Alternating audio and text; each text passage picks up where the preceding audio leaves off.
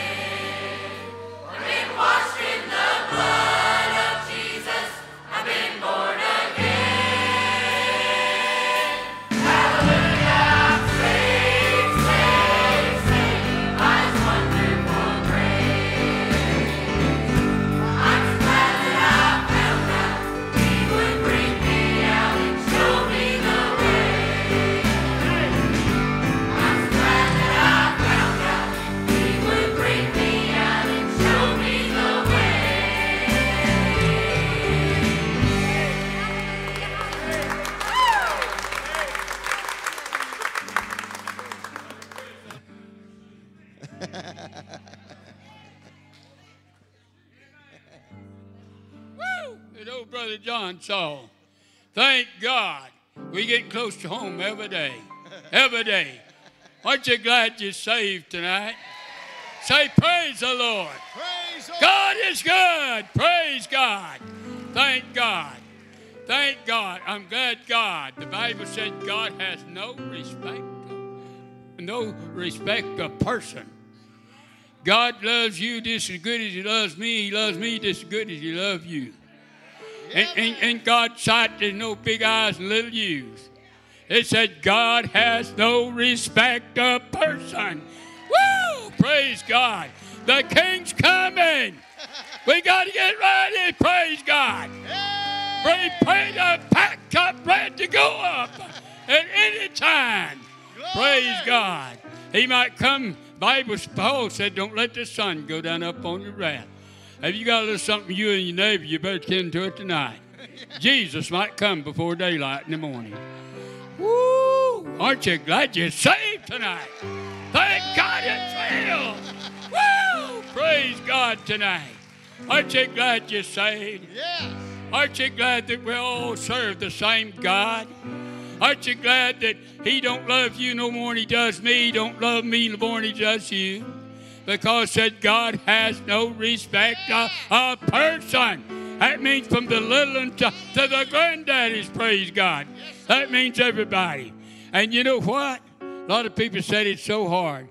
It's not so hard. It's not so hard if we let sin alone. The devil will come at us, but God will give us more power to overcome. He knows what we're going through down here. It just knocks us closer to the kingdom. It makes us love our neighbor more. It makes us want to go to church more because the world's getting worse all the time. The church getting more heavenly all the time. Stay prayed up, packed up, ready to go up. Praise God. The King is coming. We got to be ready. If there's any sin in the life, we're not going. Because Jesus died to take the sin. He died that we could live. He gave His life that you and I could live. And surely we can live for Him, this good feeling. What I feel tonight, you won't feel at the ball game. Bless God, you won't find it at the movies anywhere. You won't find it out there when women about half dressed are showing themselves. But thank God I like it when Jesus shows up. I like it when the King shows up. Woo! Praise God, the King is coming. Woo! Praise God. Well, I've took up enough time, but I feel good. God is good. If you never have no problem, there's something wrong with your faith. I'm not trying to be smart, but I'm just telling you the truth. I've been there. I've been through the ashes and the cold. But thank God, I'm glad there's victory in this scene. If the Lord had come, I'd say, Lord, I'm ready. Praise God. We love you. Thank you for coming to First Fruit. God bless you. Let's go to church tonight. May God bless you. Give God a hand. Well, that's one of our elders here at the church. He's not the oldest, but he's the second oldest. And anytime he wants the floor, he can have it. He's paid his dues. And I don't know if you can tell, he can't see anything. And he can barely hear us, but he hears God clear. And I'm thankful for him. Hallelujah. That's better preaching than most time you'll hear on a Sunday. Amen. Ask our ushers to come tonight. And we're also going to have Brother Elder, would you come bless the offering tonight? Oh, thank you, Jesus, for your blessing. I appreciate Brother Jim and Judy. They've been faithful to this meeting. And brother, we love you, brother. I just want to thank God for these meetings. Judy and I have attended as many as we can. It was a couple of weeks we was going, but God has worked in my heart. I couldn't begin to tell you how He's worked in our hearts. And that's what it's all about. Just like the brother down here said, He's drawing us ever closer to Him. And if we look for Him, He's there. The man preached the other night. Do you see what I see? Do you see His hand working in these meetings? Praise God. Praise God. Let us pray. Lord, thank you for the meetings. Thank you for your sweet Holy Spirit. Thank you most of all for the Lord Jesus Christ, the one who gave his life on Calvary that we might be free, like we're singing up here tonight. And Lord, we know your presence is here, but we brought him in with us. We ask you to anoint again the singers, as the special singers they come through, and we ask you to anoint that preacher as he comes through. Now, Lord, we ask you to bless this offering. Bless it that would further the kingdom of God and keep these meetings going as long as they keep feeding the people and feeding the flock. Thank you for Brother Chris here, Lord, for the stamina he showed, and for all the faithful people in this church that have supported these meetings, and all the others that traveled miles to get here, Lord. And we look to be in your very presence tonight. Praise you and thank you in Jesus' name. Amen. Amen. God bless you, brother. Love you. Amen. That's good.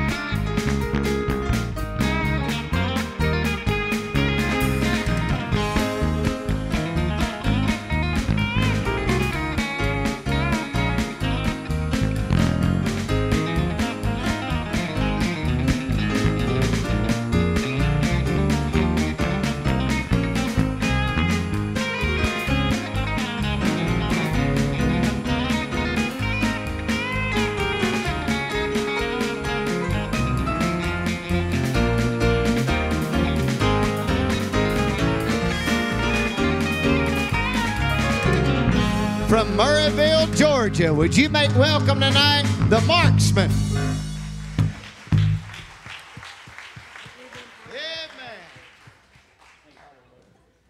Sir.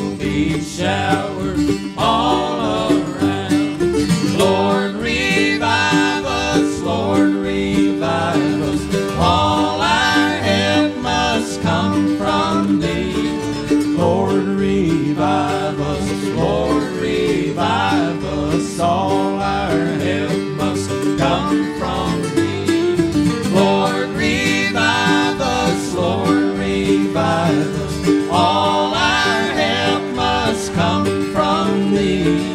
Lord, revive us, Lord, revive us. All our help must come from thee.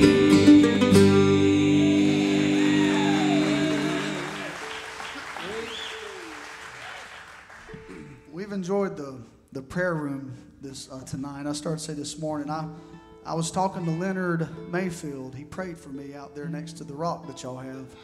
And but I remember when I first got saved, my mom and dad never went to church. I didn't know what church was. I mean, I heard about it, maybe seen it on a movie or something like that, but my mom and dad never went to church. And my Uncle Donnie Fowler came to witness to me and tell me about Jesus. And I didn't know how to be saved. I didn't understand a lot about the Bible, but I knew I was lost.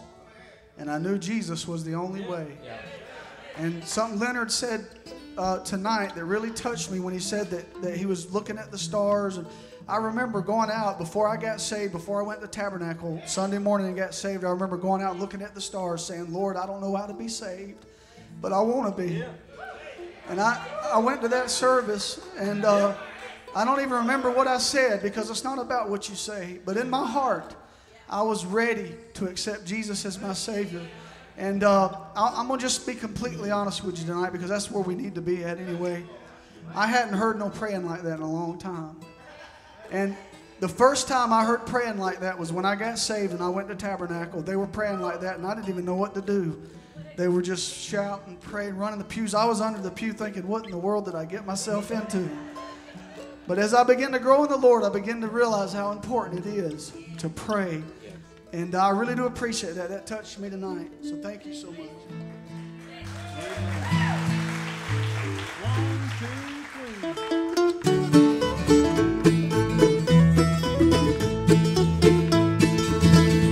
I can't enjoy my Bible just reading here and there. I like to take it as it comes and never skip a line. No need to read the verses that say you'll enter in. If you don't like the one that reads, you must be born again. Preach, Preach, preach, preach. preach the gospel. Trust God, He'll give you words to say. Preach, Preach, preach, preach. preach the gospel, regardless who it hurts. Pray that God will have His way.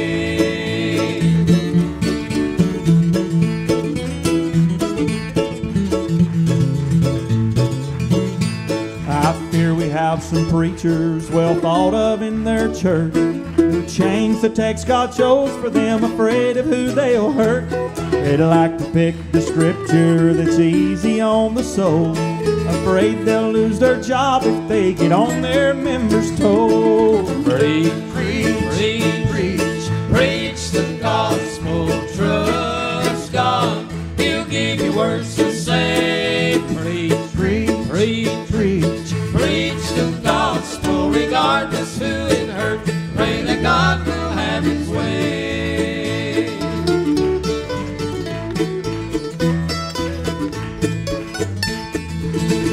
Well, back yonder sits a member, the preacher tells himself he's never missed a service since I've been the pastor here. Well, I'm led to mention whiskey and how it dooms your soul, but since he drinks a little, I'd be getting on his toes. Preach, Preach, preach, preach, preach the gospel. Trust God, He'll give you words to say. Preach, preach, preach, preach. preach the gospel, regardless who it hurts. Pray that God will have His way. Preach, preach, preach, preach, preach the gospel. Trust God, He'll give you words to say. Preach, preach, preach, preach, preach the gospel, regardless who it hurts. Pray that God will have His way.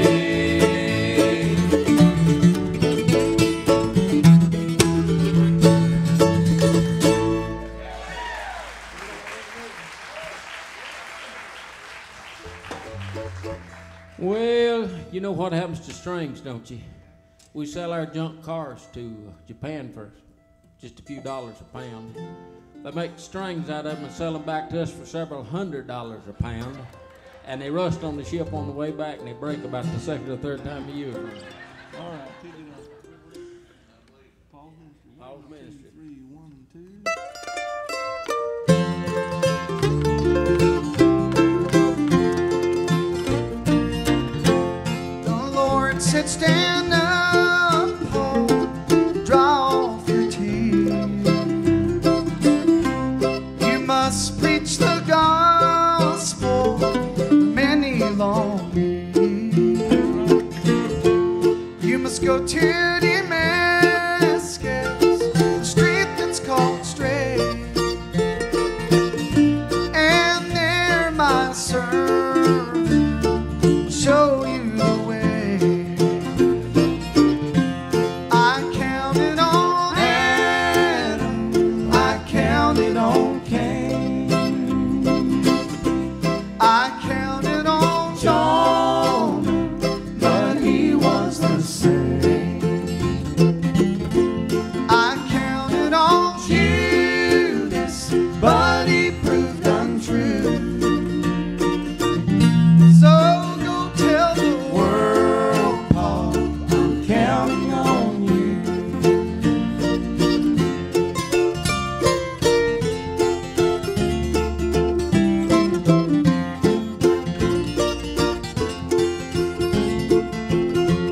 3 days have gone by, Lord, still I can't see.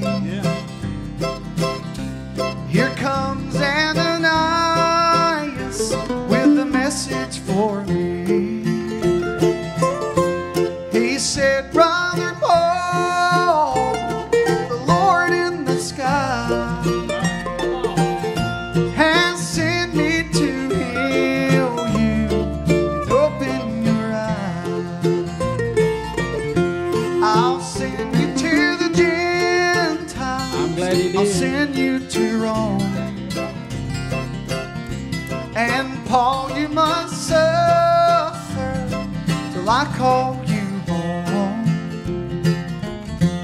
You must sleep on the desert, be shipwrecked at sea.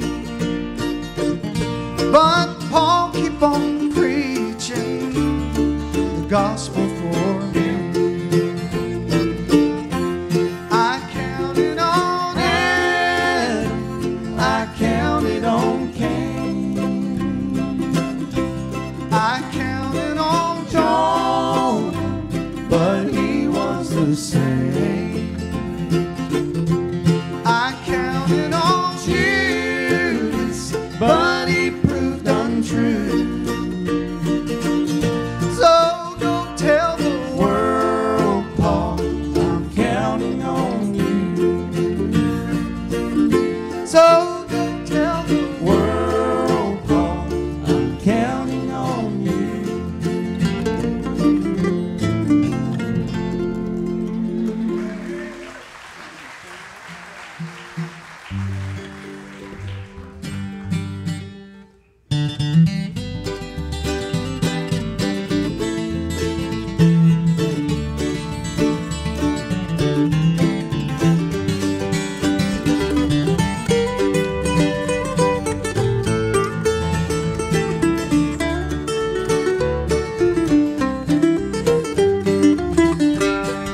Looking at the problems our country's going through, well, you look around and say, well, there ain't nothing I can do.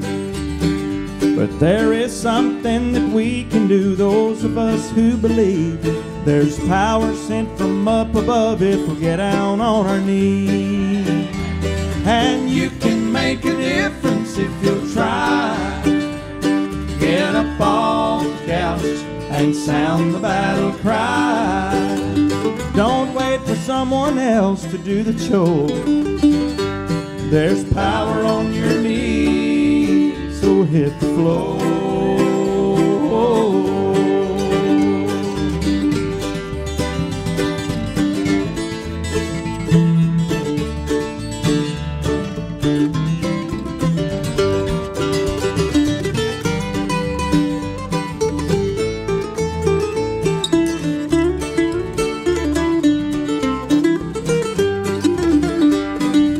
it's okay to burn the flag, but you can't pray in school. What's gonna be the next thing that our great courts will rule? And I wonder if our Bible is the next thing on the list. And persecution can't be far away, so I say this, that you can make a difference if you'll try. Get up off the couch and sound the battle cry. Don't wait for someone else to do the chore. There's power on your knees, so hit the floor. There's power on your knees, so hit the floor.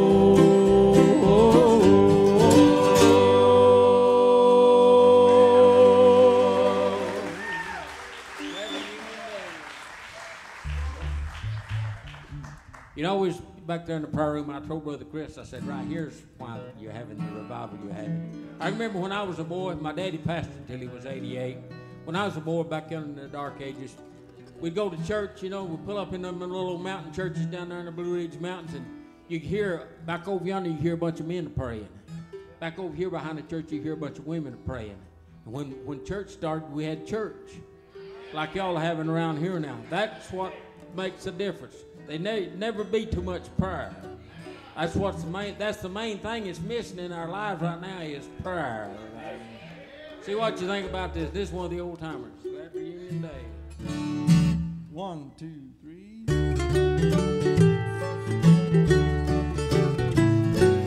There will be a happy meeting in heaven, I know, when we see the many loved ones we've known here below, gathered on the blessed hilltops with hearts all aglow. That will be a glad reunion day.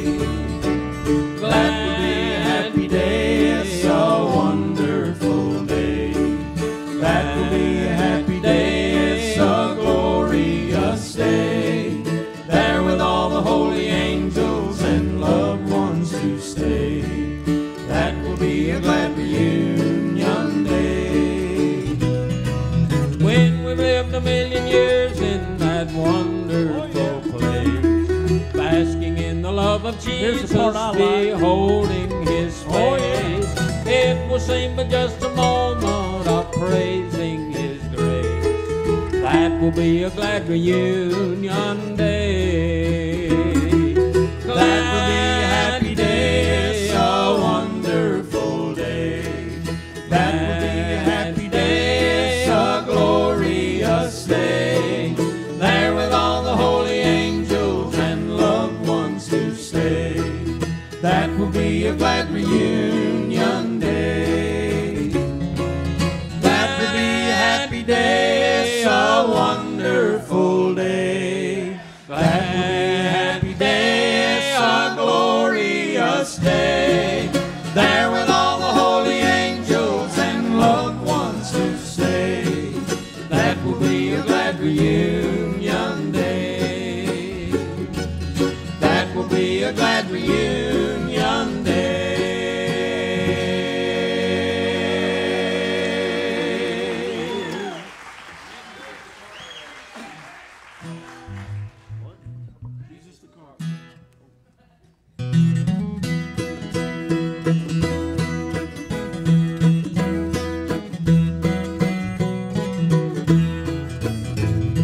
Jesus the carpenter built a great house, built it with timber and nails.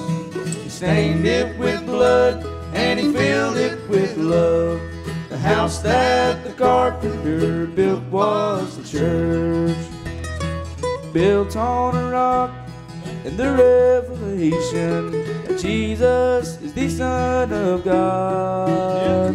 And the gates of hell shall never prevail in the house that the carpenter built with his blood.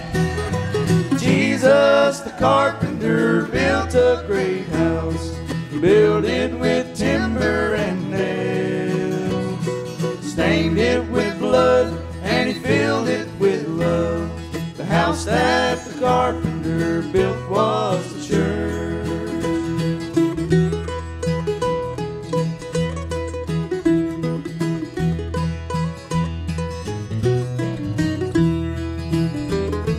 thousands of years and millions of sinners have knelt at the altar to pray.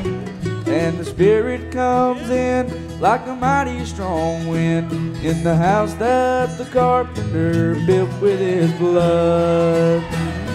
Jesus the carpenter built a great house. He built it with timber and nails. He stained it with blood and he filled it with love. The house that the carpenter built was the church. The house that the carpenter built was the church.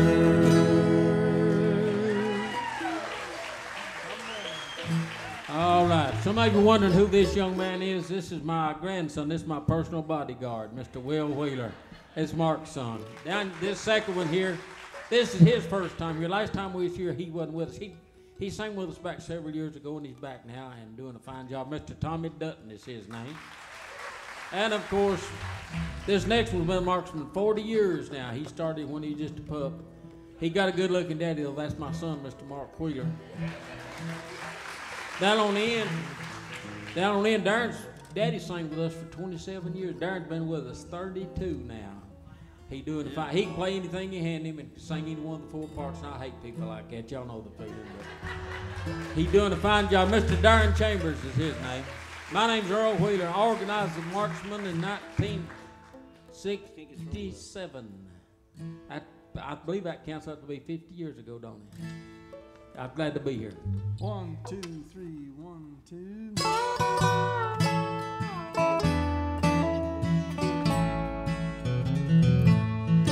God's children too long have been burdened.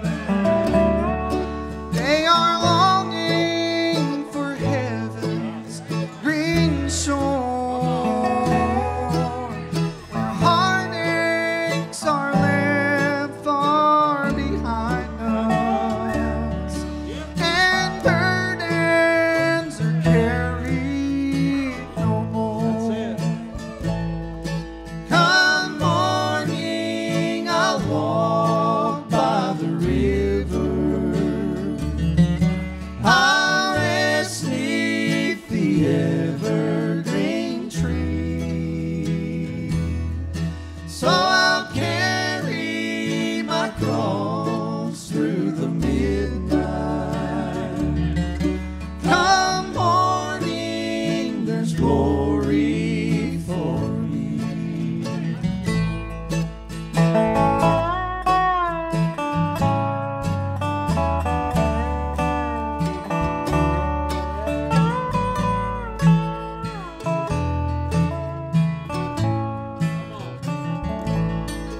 Sometimes I'm despised and rejected, and I question, oh Father, how long? And I take one good look at Mount Calvary, and it gives me the strength to go on. Come morning, I'll walk by the river. I'll rest 'neath the evergreen tree. So I'll carry my cross through the midnight. Come morning, there's glory for me. Come morning, there's glory for me.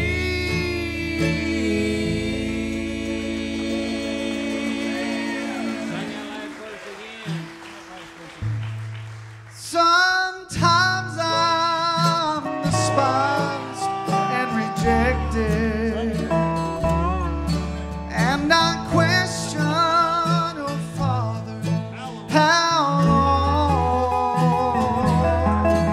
And I take one good look at Mount Calvary, and it gives me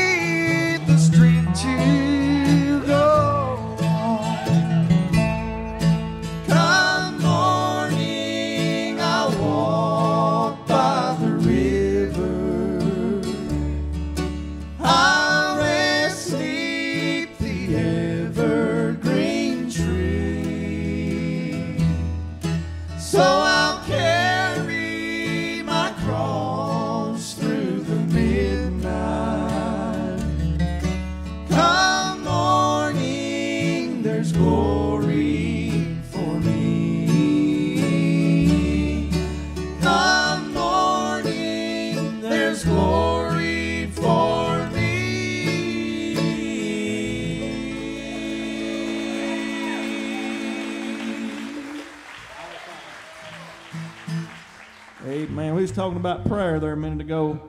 We were at this church up in New Tazewell, Tennessee back last year. And if I've ever felt like I went back in time, I felt like I went back about 100 years. I'd never seen anything quite like it. Brother Chris, the preacher said gather around the altar. Well, they all just come and stood there. And I didn't know what they was going to do. I thought, well, he's just going to get in the altar and pray. But they spent about 40 minutes giving prayer requests. And when somebody would give a prayer request, about 4 or 5 randomly would just go to them, pat them on the back, hug their neck, shake their hand. Never seen it done on that fashion, you know. And I just sat over and squalled like a baby, you know. I just never seen it quite like that. They done that for about 30, 40 minutes, and then they prayed about another 40 minutes. And women got in the back, and the men got in the front, and I mean the Holy Ghost come down, and it was something else now. We had a time. We sung about an hour, you know, and I figured they'd dismiss and go to the house, but they wasn't ready to go, man. They still wanting to have church. And people got testifying. There's an old boy sitting on this side. And he got up and he got testifying, and you could tell he was a live wire, you know. He wasn't just testifying, he was preaching, you know. And he got carried away there, and he said, now wherever I'm at, he said, if it hits me, he said, I'm going to testify. And he said, matter of fact, he said, all of you know I work down here at Food City. And he said, the other day, I had to give my testimony on aisle 5. I thought, I like him, you know. I like him. And I thought, there's a song in that somewhere, too. So wrote a little song about the old boy. It's called Testimony on Aisle 5. Here we go. 1, 2, 3, 4.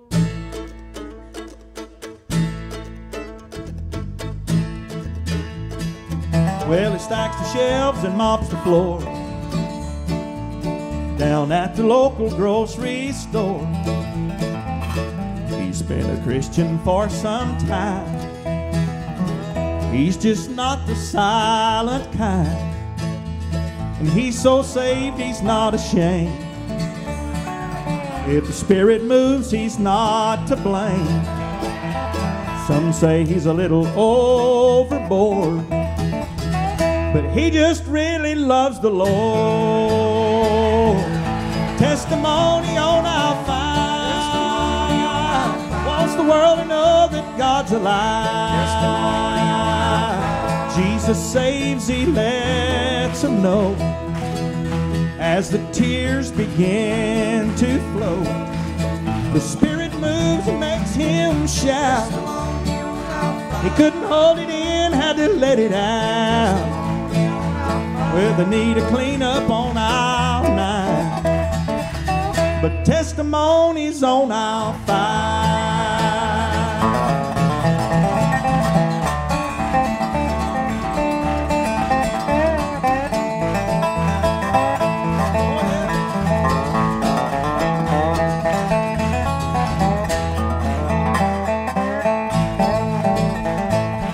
Well, he works real hard, but now and then he's got to tell them where he's been, how he was lost, but now he's found. And it just don't matter who's around. He's already on the boss's list. He just might lose his job for this, but he says, I'll work for free today. There are just some things I gotta say. Testimony on our fire. Wants the world to know that God's alive. Jesus saves, he lets them know. As the tears begin to flow, the Spirit moves and makes him shout. He couldn't hold it in, had to let it out. Well, they need to clean up on aisle 9, but testimonies on aisle 5.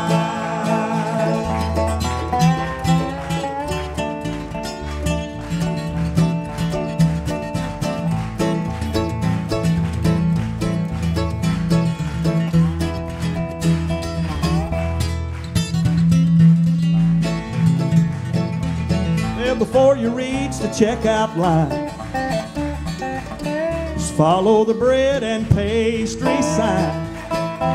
Just park your cart and hang around and hear the old-time gospel sound.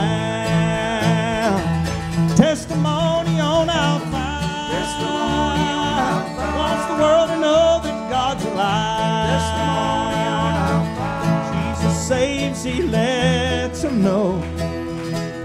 As the tears begin to flow, the Spirit moves and makes Him shout. He couldn't hold it in and let it out.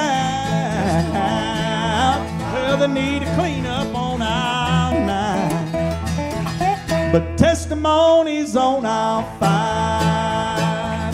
Yeah, they need to clean up on our night, but testimonies on our fight.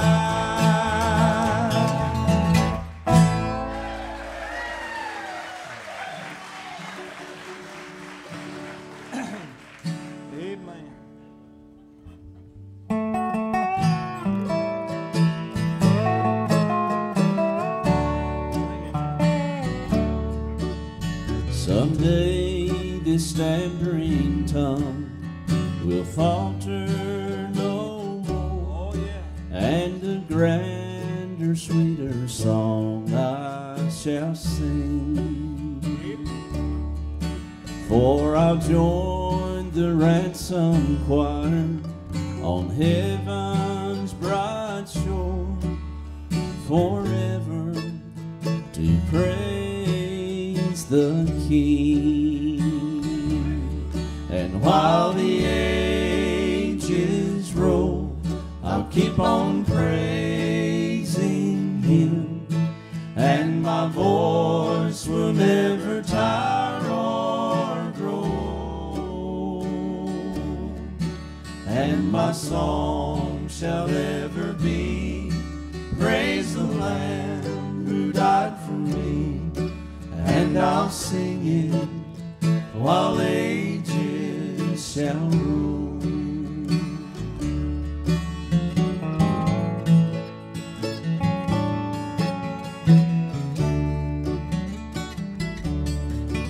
When a million years have passed in that wonderful place, that's right, my song of praise will just have begun,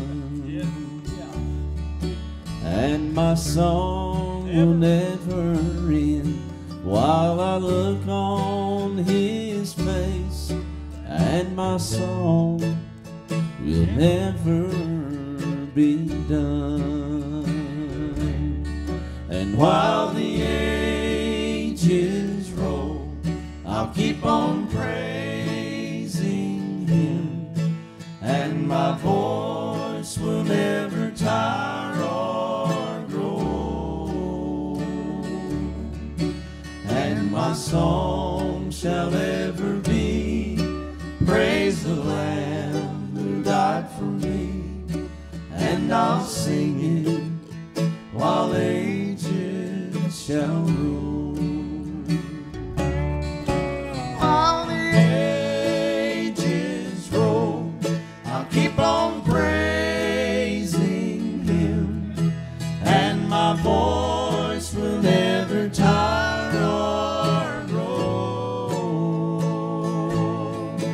and my song shall ever be, praise the Lamb who died for me. And I'll sing it while ages shall roll, and I'll sing it while ages shall roll.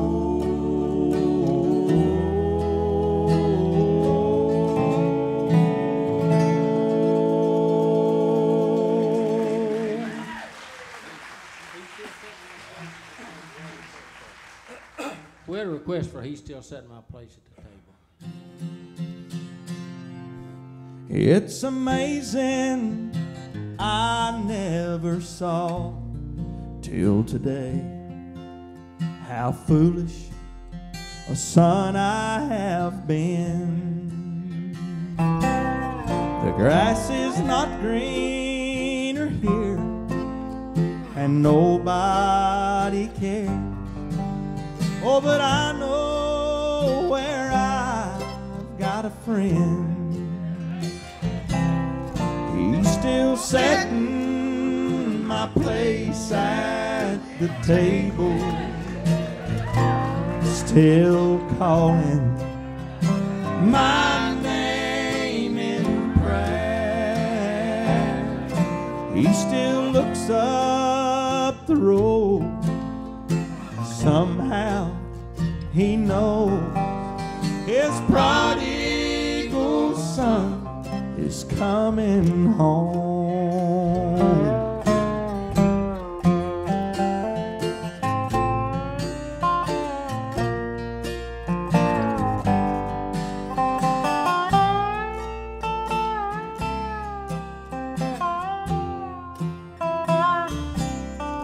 I lost everything that I had to find out what I needed. I had all along. Now I'm leaving this place. I want to see my Father's face and hear him say, son, welcome home. I like this.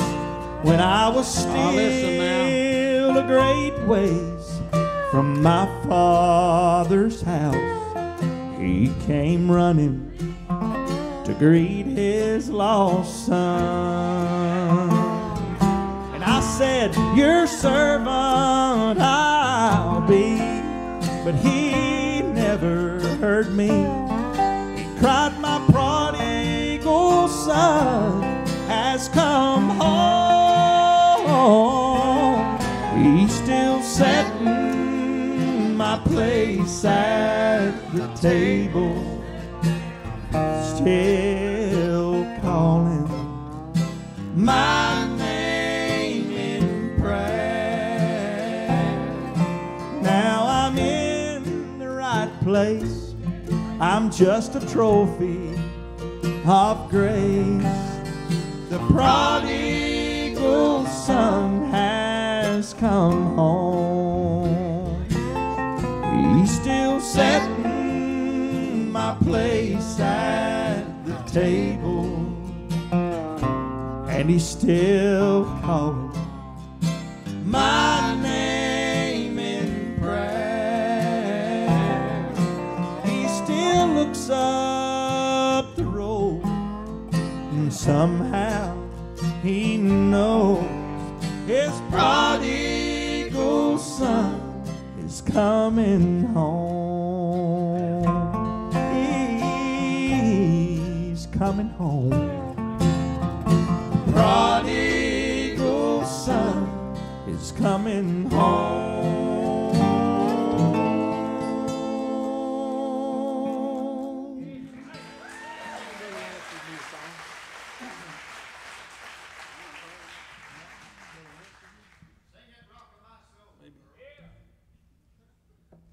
We can't hardly do that with Tommy yet. We've been working on it. I mess up on a bass chord or something somewhere.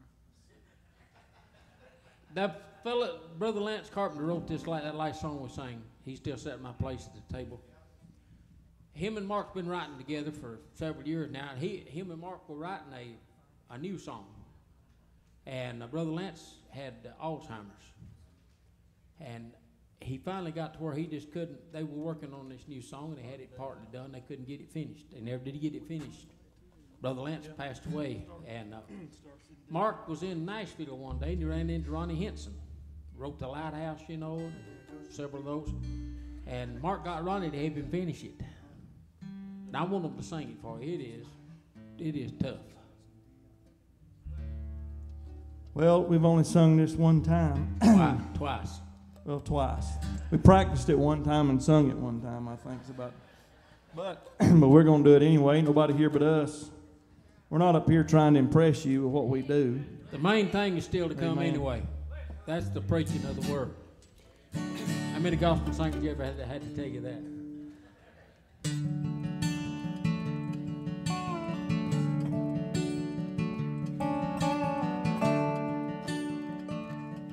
On this side, tears we've cried, goodbyes tear us apart. On this side, life's a rough ride, just empty dreams and broken hearts. On this side, good friends die, only memories remain. On this side, we hurt inside, just burdens, fears, and rain. But on that side, there's smooth tide and no more years of pain. On that side, the sun shines, never storm to rain. On the far side, with the Lamb's bride, and God is on his throne, rest forever by the river. On the far side, we'll be home. I'm thankful this ain't all there is to it, ain't you? I'm thankful I read the back of the book and I know how the story ends. Amen.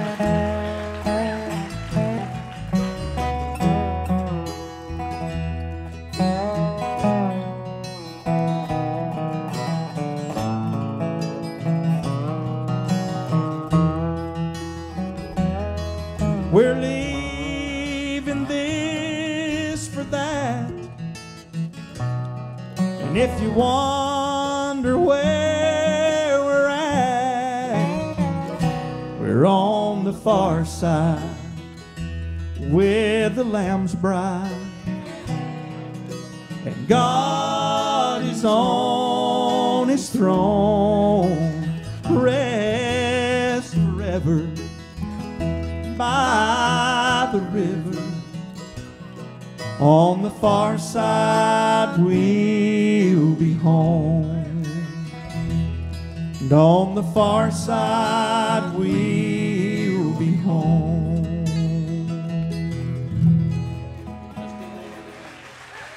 We're going to do one with the banjo, and then we'll be done. We've enjoyed it, and like I said, the best part's yet to come, the preaching of the gospel. We do have some CDs outside if anybody's interested, and if you're watching on the internet, that's marksmenquartet.com if you want to order some CDs. So, but Mark's going to get the banjo, and Derek's going to get the guitar, and let's do John Lee Baptist. Well, we had a request for it, but yeah, we'll do it. We had a request, but we're going to do it anyway.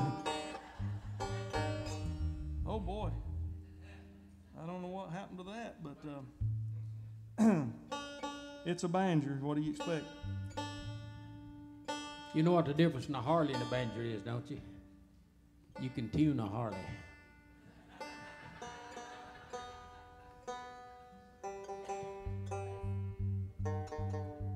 I bumped it with my guitar a while ago. That's what I did.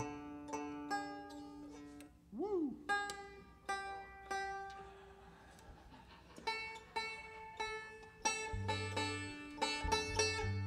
That's close enough anyway.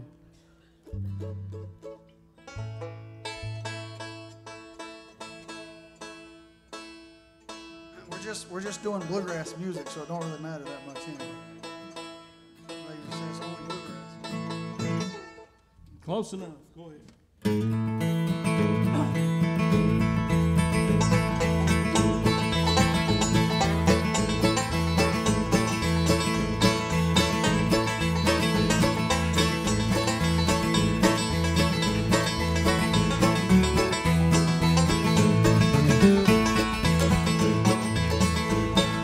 John was a Baptist, and I am a Baptist too. John was a Baptist, and I am a Baptist too. Teach me, oh Lord, to preach like John, and to baptize one by one. John was a Baptist, and I am a Baptist too.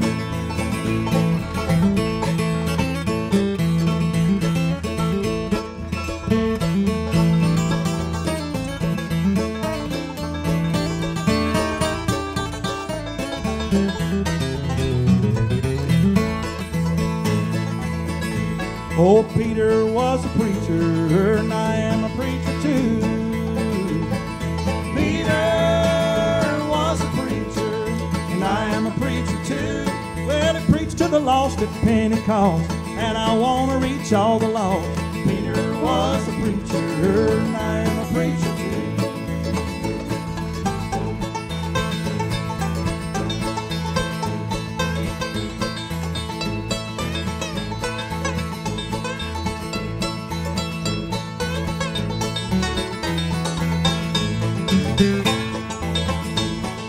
Oh,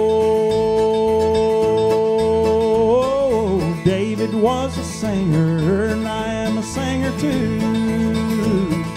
David was a singer, and I am a singer too. Well, he sang to the Lord a beautiful song, and I want to sing along. David was a singer, and I am a singer too.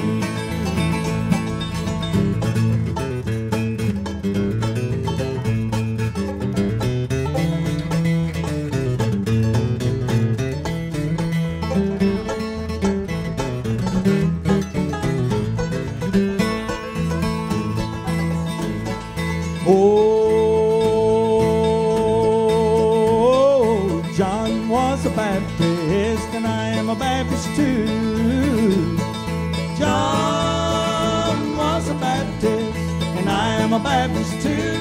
Teach me, oh Lord, to preach like John, and to baptize one by one.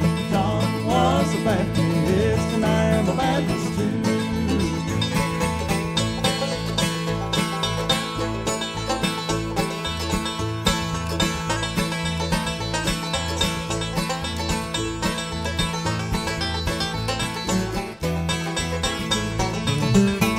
Oh, John was a Baptist, and I am a Baptist too. God bless you. We love you. Thank you. How about it for the Marksmen? Didn't you enjoy that? Praise the Lord. I like these fellers.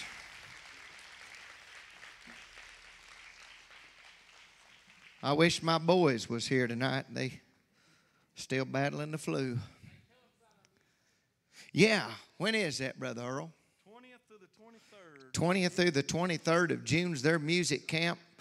My kids, Lord willing, is going to be there if they get over this flu. Surely they will by then. And I'll be there too, Lord willing. We enjoy that music camp, and every kid that plays music, I believe we ought to teach our kids to play music, don't you? Because they can glorify the Lord with it. But it's real good. Any age kid want to come, they'll even take them out and feed them a bottle if you just want to drop them off down there at music camp. Ain't that right, Earl? Boy, I love the singing tonight, and I appreciate this is old-fashioned night tonight if you ain't figured that out now. I'm telling you, I even put on my cowboy boots tonight. But I love the preacher that's coming. He comes from Graham County. And I mean, he lives 35, 45 minutes out of Graham County once you get to Robbinsville. And but I love him, appreciate him tonight, and I want you to make him welcome. He pastors at Bear Creek Baptist Church. And I'm going to tell you something. There's got to be some clawing going on if you're going to pastor at a place called Bear Creek. Amen? So you make him welcome tonight as he comes. Brother McGuire, give it up for him. Amen? Appreciate it. Love you, Brother Wayne. God bless you, brother.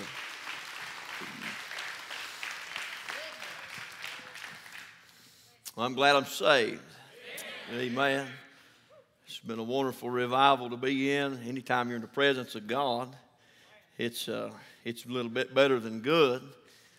But this has just been an outpouring of the presence of God and the Spirit of God. Every time we've got to be here and got to meet here, some of the best preaching I believe I've ever heard, best singing I've ever heard. It's just been a wonderful place. I told Brother Chris, we were standing over right in here one night, and I told him this has definitely been an oasis in the wilderness. That was sometime about the middle way through the second week. And on Friday night of the second week, my little girl got saved right over there at the bottom of them steps. Praise the Lord. We give God all the glory. We praise the Lord for what He's done. The devil he can do a lot of things, but now there's been a lot of it got here that the devil can't take away from you. Amen. I praise the Lord for what God can give you. I thank God for His peace. Thank God for the Spirit of God, that we can just come and just gather in the house of God, and God just love on us. And you can come hungry and leave happy. You can come broken, and God will just fix everything that's wrong with you. You can come lost and get saved. Amen. It's great to be in the Lord's house this evening. Thank God for all He's done for us. It's good to have all of our church family and everybody with us this evening. We appreciate you coming over. Appreciate your prayers. If you have your Bibles this evening, you want to turn with us. Turn with us to 2 Kings chapter 6. I ask you, if you will, when you find your place, to stand just for a minute for the reading of God's Word. And I certainly do desire your prayers this evening. I know that there's nothing that I can say that'll be of any value at all without the help of God. And there's nothing I can say myself without God's help. I've got to have the Lord this evening. 2 Kings chapter 6 and verse 1, we'll start reading. And the Bible says, "And the sons of the prophets said unto Elisha, Behold now, the place where we dwell with thee is too strait for us. Let us go, we pray thee, unto Jordan, and take thence every man a beam, and let us make us a place there where we may dwell. And he answered, Go ye. And one said, Be content, I pray thee. Go with thy servants. And he answered, I will go. So he went with them. And when they came to Jordan, they cut down wood. But as one was felling a beam, the axe head fell into the water. And he cried and said, Alas, master, for it was borrowed. And the man of God said, Where fell it? And he showed him the place. He cut down a stick and cast it in thither. And the iron did swim. Therefore said he, Take it up to thee. And he put out his hand and took it up. I'd like to preach just for a minute with the Lord's help on reaching your potential. Reaching your potential. Our gracious God, our Father, in Jesus' name. Lord, we thank you for this day that you've given us. God, we thank you for your goodness, Lord, for loving on us. Lord, thank you, God, for everything that you've given us. Lord, thank you for Calvary. Lord, the sin debt that was paid. Lord, not just for myself, God, but for all of humanity, Lord. And God, I thank you, Lord, for letting us be able to be in your presence this evening. Thank you, God, for this manifesting yourself here this evening. Thank you for the singing. Thank you, Lord, for all that you've given us. And I ask you blessing, Lord, upon the reading of your word.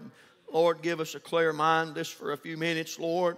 And God, touch us, Lord, we pray. Hide us behind the cross of Jesus, Lord, that Christ might be lifted up, that he might be exalted. And God, that I'll not be seen, that I'll not be heard, but God, everything, Lord, it'll all revolve around you, Lord Jesus, we pray. God, have your way in each heart, have your way in each mind. Father, we give you the praise, we give you the honor, and we give you all the glory. In Jesus' name we pray. Amen. Amen. I was talking to a fellow one time, and he's, I would call him a scoffer, I guess. He said that this axe head, he said that it didn't swim. He said this axe head just kind of floated around. And I told him, I said, I don't know what you've been reading, but now where I read it right there, he said that the iron did swim. And that's, if you can't, he said, no. He said, now, you just missed the whole concept of what he's talking about. He said it never swam. And I said, now, brother, if you can't believe that, there's going to be a hard time for you to believe in John 3:16. If you can't believe what God's able to do right here, it's hard to believe what God's able to do out there. I thank the Lord for what God's given us, and I thank him for the goodness of God and for the blessings of God, and that God can love anybody. Somebody as worthless as I am, somebody that's got absolutely no benefit whatsoever, but God in His great love and in His great mercy, He gave His only begotten Son that I could believe in Him, and that He died in my place and bared my sins, that I could have life, and that I could have it, and I could have it everlasting, and I could have life and have it more abundantly, and that I could be set free from the bondage of sin and Satan, that I, myself, personally, that the Lord would have an interest in my life, that He would have an interest in me. Jesus loved me that much. Now, there's nowhere else that you're going to find, anywhere you're going to read about anybody that's going to love you with a love that's like that. His love is an unconditional love. His love, it ain't got no contracts, no stipulations to it. There's nothing that you can do to make God love you anymore. There's nothing that you can do that'll make God love you any less. He loves you enough that He died for you. He loves you enough that He lived for you, and He loves you just exactly like I am. He loved me when I was a sinner, and I still am a sinner. When I was lost and undone without God, He loved me. When I got saved by His grace, He still loves me, and I mess up all the time. I sin and come short of the glory of God, but God still loves me. God is a personal God. He did not save me, and I want to pick up, and the Lord put all this together while Patrick was preaching last night. I know kind of which night I was supposed to be in here, and then Chris, he told us whenever we was at our church last night what night we was going to be trying to preach. But what Patrick preached last night, where the grace of God has found you, whatever your name is, that's where grace has found you. But God did not save you to set you on a shelf. God did not save me just so I can sit somewhere and I can be real quiet and say that and just kind of just mope my head around and say, well, I'm saved. God did not save me just to take me to heaven. If God would have saved me just to take me to heaven, He would have took me the very instant that I got my name written down in the Lamb's Book of Life. There's more to it than that. There's more to it than a lot of times than what we see in this day and time that we live. I tell you what we see a lot of this day and time that we live in. We see a lot of profession and not a lot of possession right now, the day that we live in. When somebody big as God moves into somebody as small as me, He's going to stick out somewhere. It's going to be evident that whomever you are, that you've been with the Master, He will change your life. That's what God's able to do. Amen. He didn't save us just to set you on a shelf. He didn't save you just to set you in a church. He didn't save me just so I could just be just like I am. When God saved me, God had a plan. And God has got a plan for your life. God's got a plan for my life. And I've not got no guitar in here. I ain't going to play. There's people in this church that can play. Amen. But I got a piece of hickory right here that I got in my hand. Now, when you look at it, you can look at that right there and you can say, well, that don't look like much. See, that's the way we are. I sure don't look like much. There ain't no need in the world that the Lord would desire somebody like me. Now, to everybody else, I mean, you may not really know what that right there is, but I'll tell you about it. See, the Lord's called me to preach. He saved me by His grace. Thank the Lord.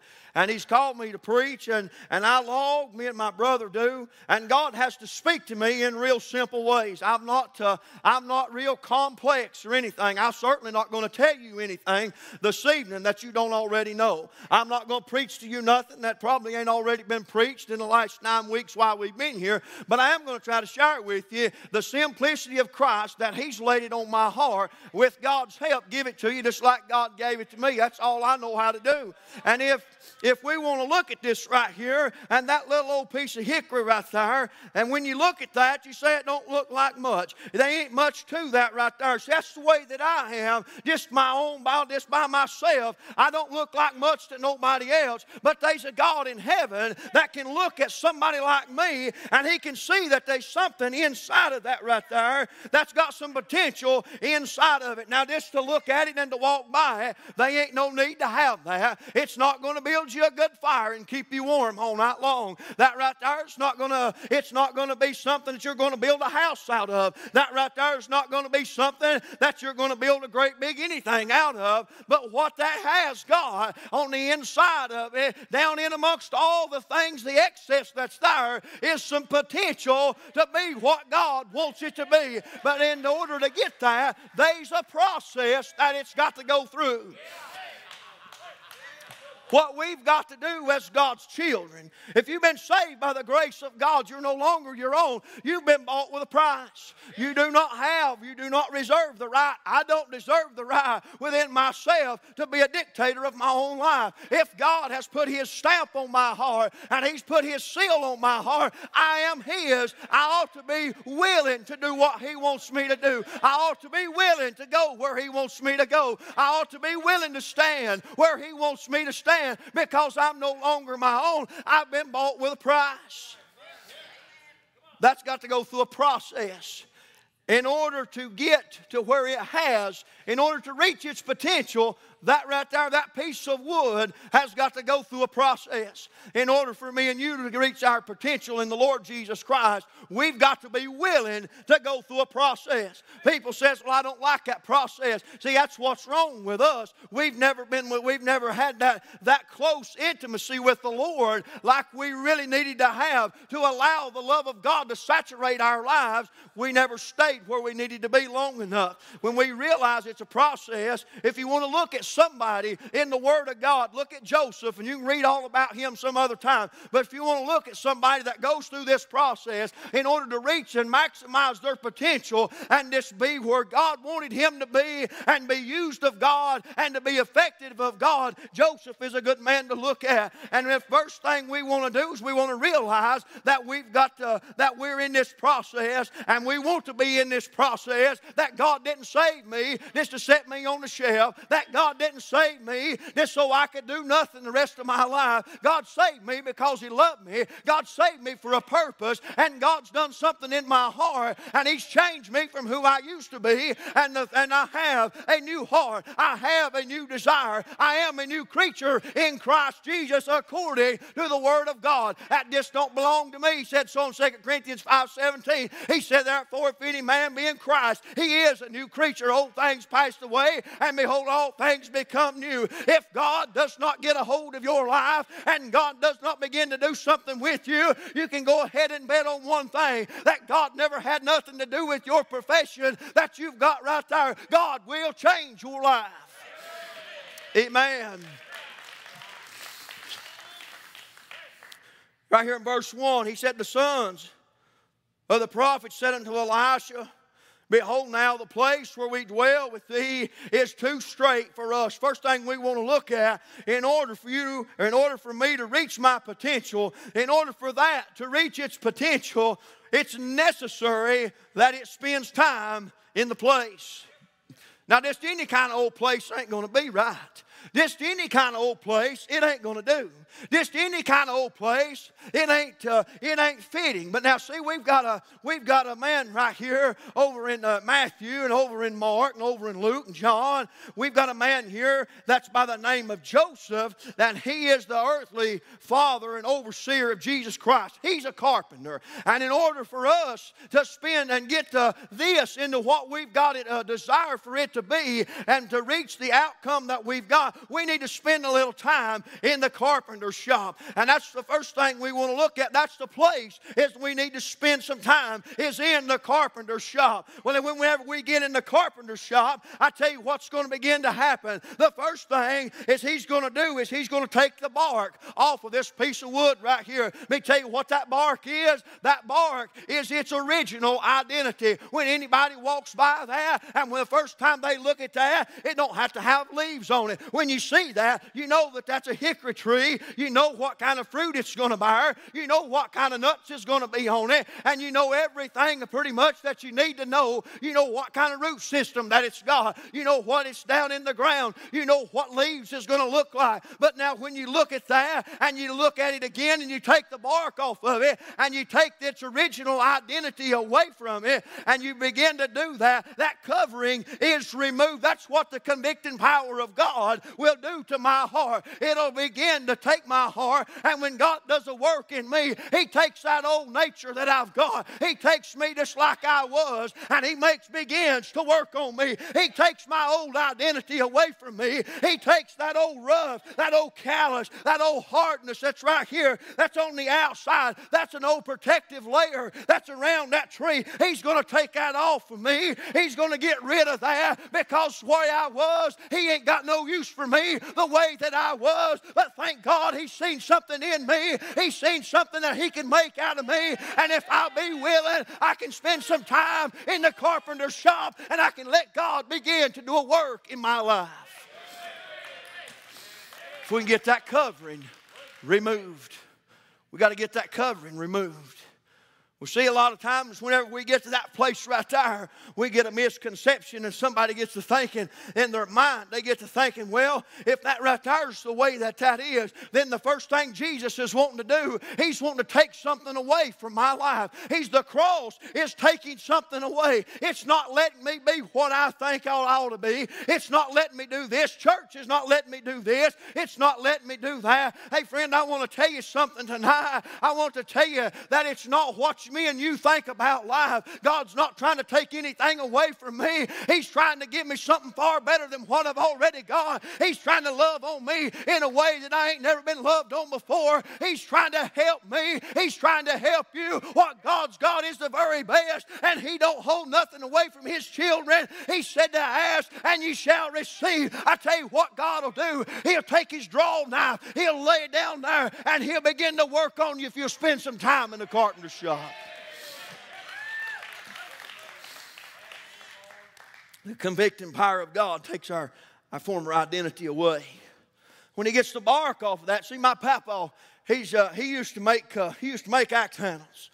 I spent time in the woodshed when I was a little boy.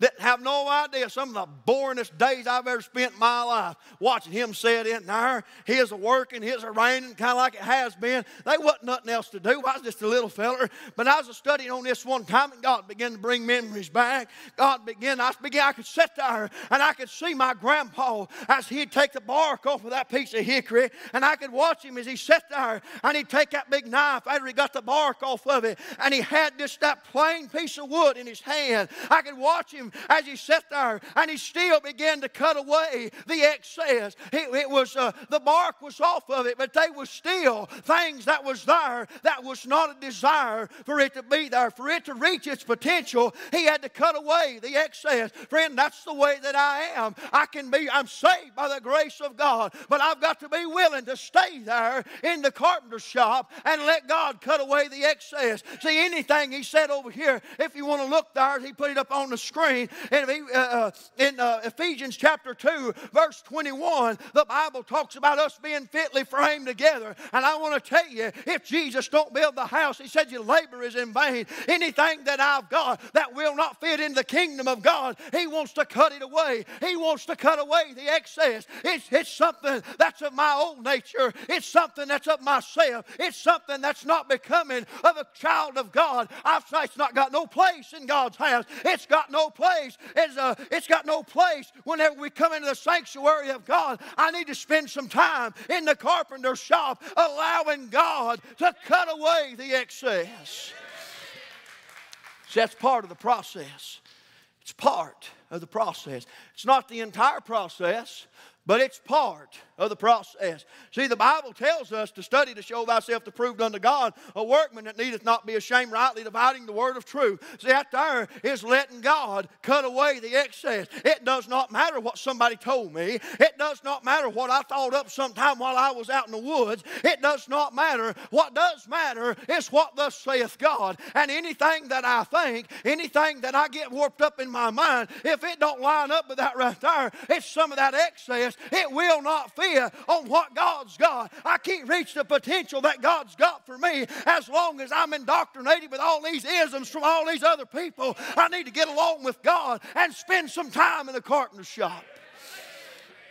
I need to let God have that kind of dominion over my life. I need to let God rule and reign over me. He knows what's best for me. He knows what He can give me. He knows me. He made me, created me, and He's the one that's got a desire for my life. There's nobody here that can tell me right now what you're going to be, where you're going to be at in 5 minutes from now, 5 years from now, or 5 days from now. We don't have that potential, but I tell you, there's a God in heaven that knows every breath you draw. He knows every breath I draw. He knows where He's want to put you at. He knows what He wants to do with you. He knows where His plans. See, that grace that Patrick preached on has found you, and God saved you for His purpose, and you've got all kinds of potential if you'll stay in the process in the carpenter shop.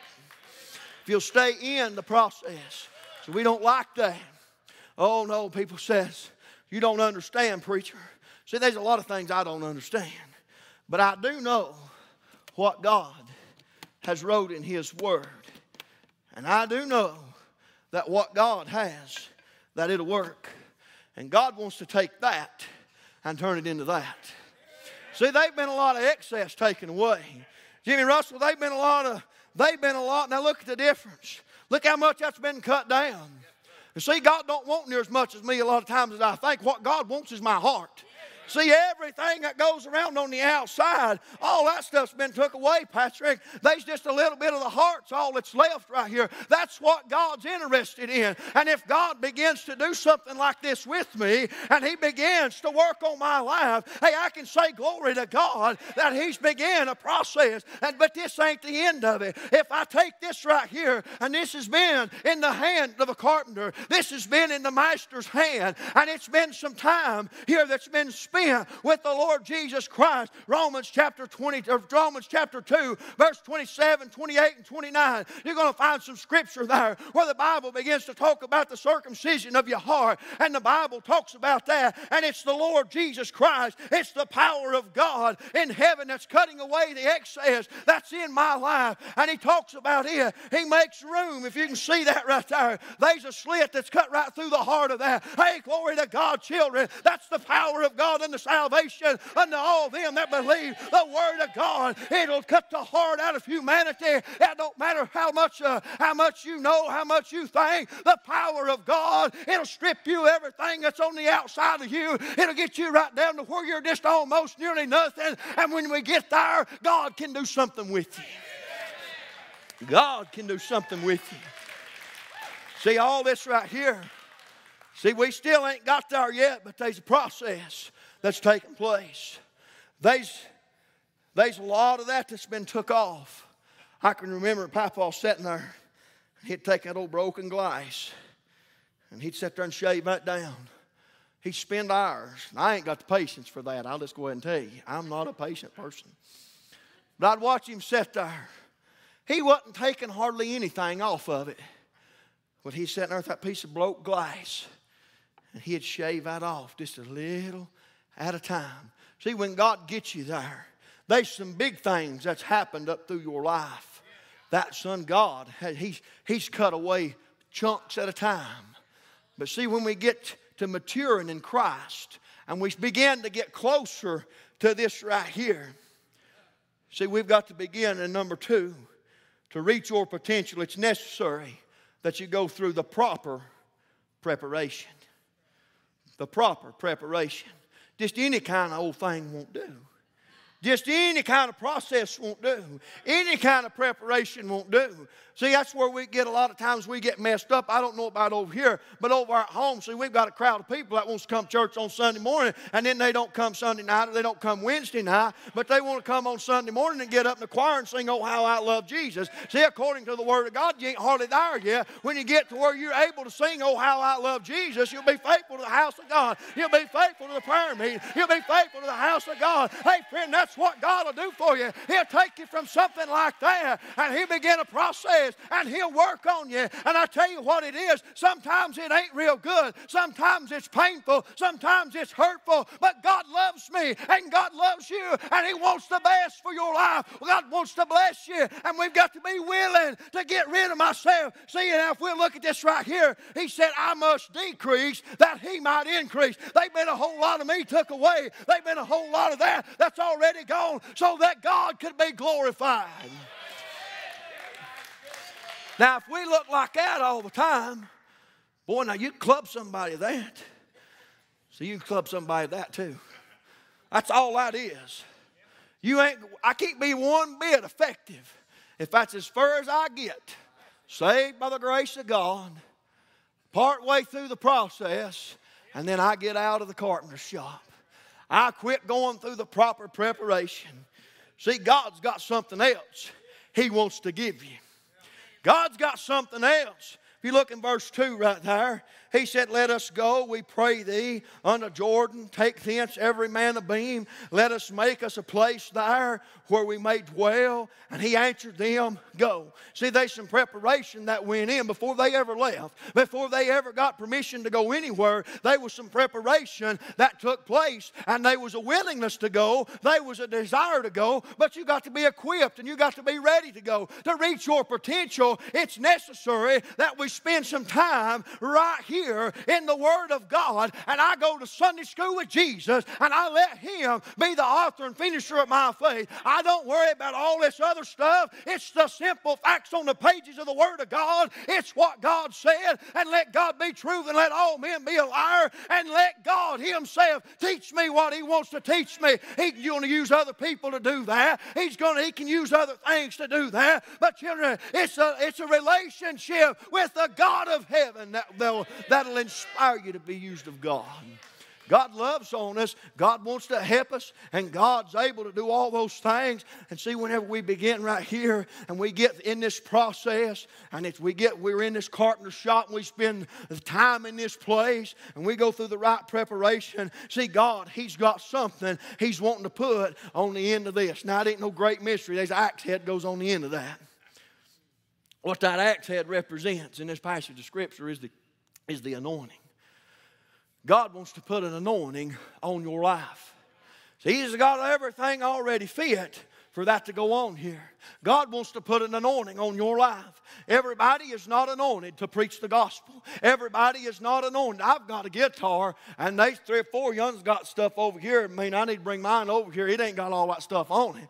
Mine ain't got nothing like that on it. I'm telling you. Everybody's not anointed to play music like that.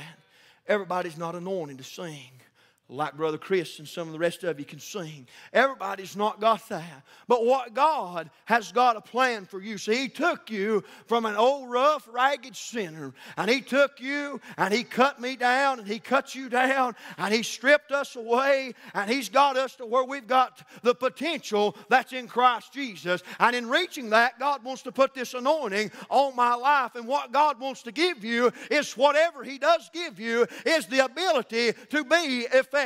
That's what it's all about. Some people say, well, I'd like to have power with God. I'd rather have power with God as anything I know. Well, children, that's a great thing. But what we really need in my life and in our life is the ability to be effective wherever I'm at. If I'm down at the gas station, I need the ability to be effective to somebody that's standing there on the other side of the gas pump. If I'm down here and I'm at the ball game, I need the ability that God gives us to be effective at the ball game. I need the ability to be effective in and out of the house of God. You can't buy that. You can't find that on the street. You can't find it in a book other than in the Word of God. It's the Bible. You got to spend some time with Him and be alone with Him and let Him spend time cutting away the excess and fine-tuning you down and let God place that anointing on your life.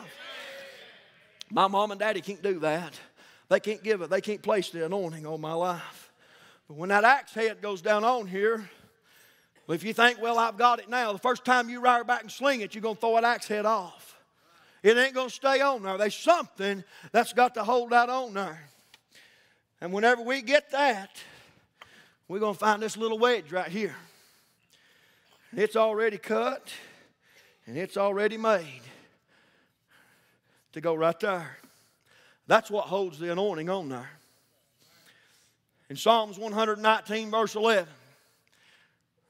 he said that he'd hide his words in my heart that I might not sin against God. Now see, when we look at this again, the heart's what's been cut out of that. This wedge represents the Word of God. The Word of God, when the Lord puts that anointing on your life, the Word of God's what keeps it there. You can't keep it there by yourself. You can't keep it there just by coming to church. It takes the Word of God. And you can't get that down in there. I just stuck that down in there, and it ain't halfway down in there yet. So the only way you get that down in there is you've got to want that.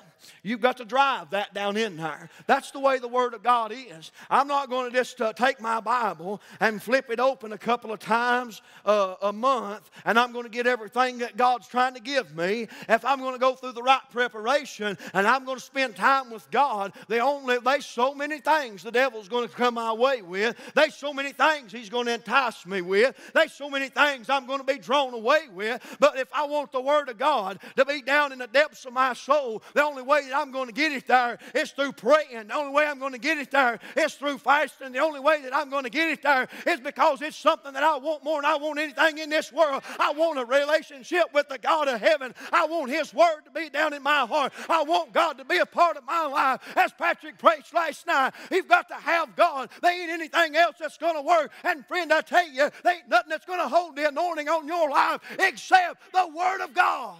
That's it. That's it. It's the Word of God that'll hold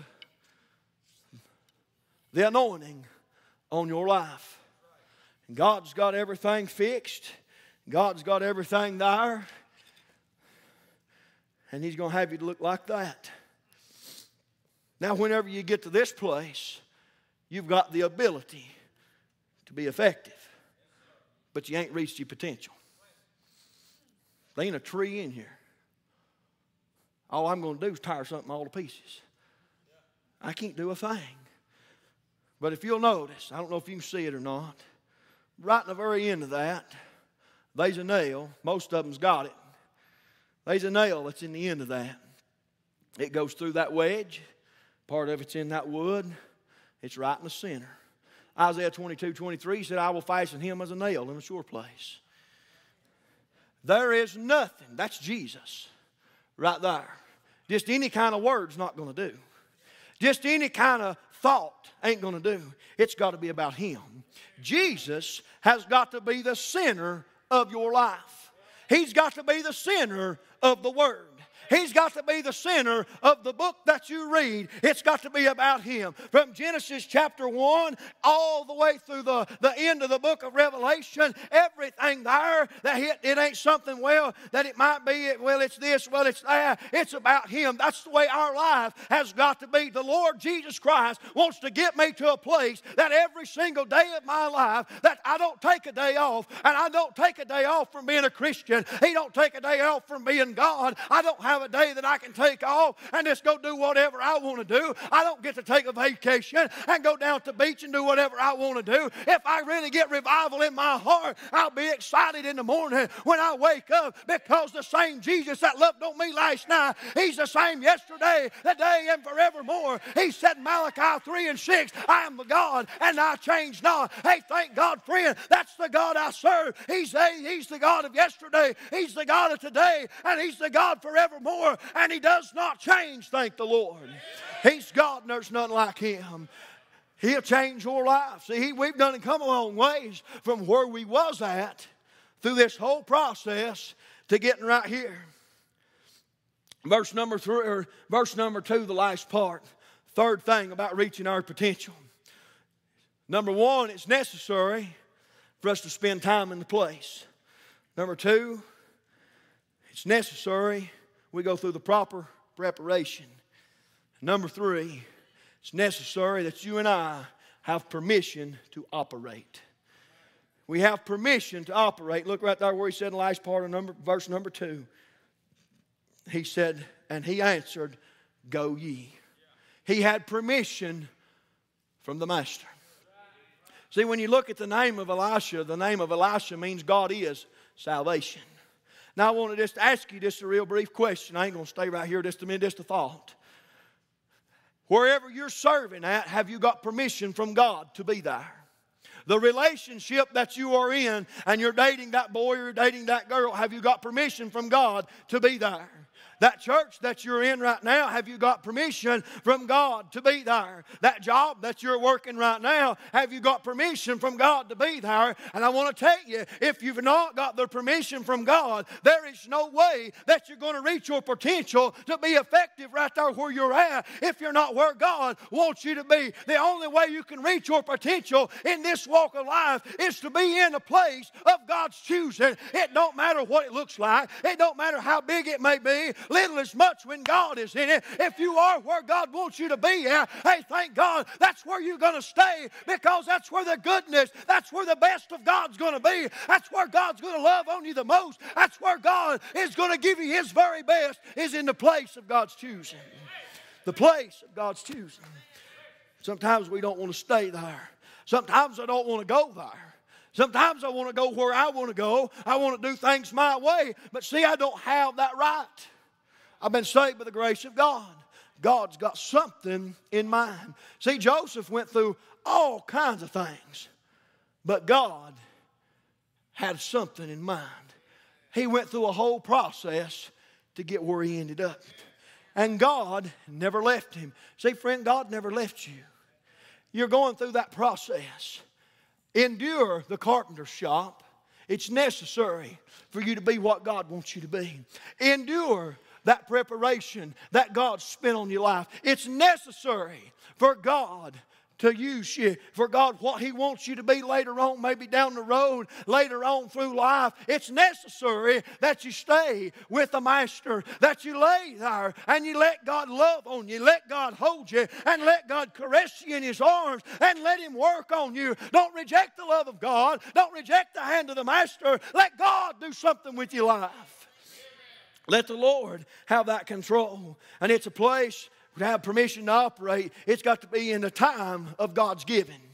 It's got to be just two things. The place of God's choosing and the time of God's giving. Now, if God, and we read it over there in the Word of God,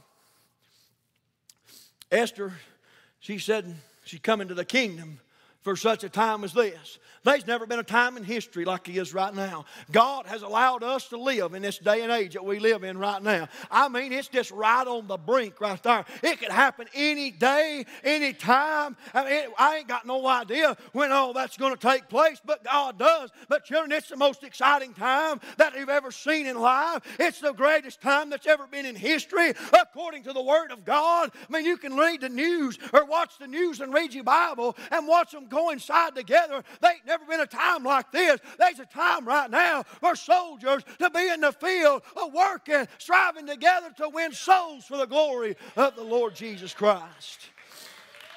Oh, we need everybody. If you've been saved by the grace of God, you've got something to tell the lost and dying world. They say, well, I ain't ready yet. Well, as long as you're still in the carpenter's shop and you're not ready yet, that's all right. But if you went through all that, or you quit somewhere during that process, we need to come and get right with God and let God help us to endure the process, because it's necessary that you and I go through that to reach the potential that God's got for our life. He didn't save me to set me on a shelf. He didn't save me to hang me in the closet. He didn't save me so I could just sit around and do absolutely nothing and then bask in the oceans and the love of God. He saved me for His glory and for His purpose. It's what I've been saved for. Brought me out of darkness into His marvelous light. See, when He got all that right there, He had the ability to be effective. Verse number 4, the last part, He said they got down there and they cut down wood. He had a purpose. When he got down there, he had all that potential. He got down there and he was being effective. See, right here is a lot of times, God help me. This is where it gets dangerous for a lot of us that's been in church all of our lives. This is where it gets in a little tough place. We get in a place right here and God's using us. That anointing's on our life. And God's got His hand on us. God's spent time with us. God's using us. and we're enjoying the love of God. We're enjoying our family. We're enjoying church. We're working in a church house. We're serving God, and God's loving on us, and God's good, and we're enjoying that.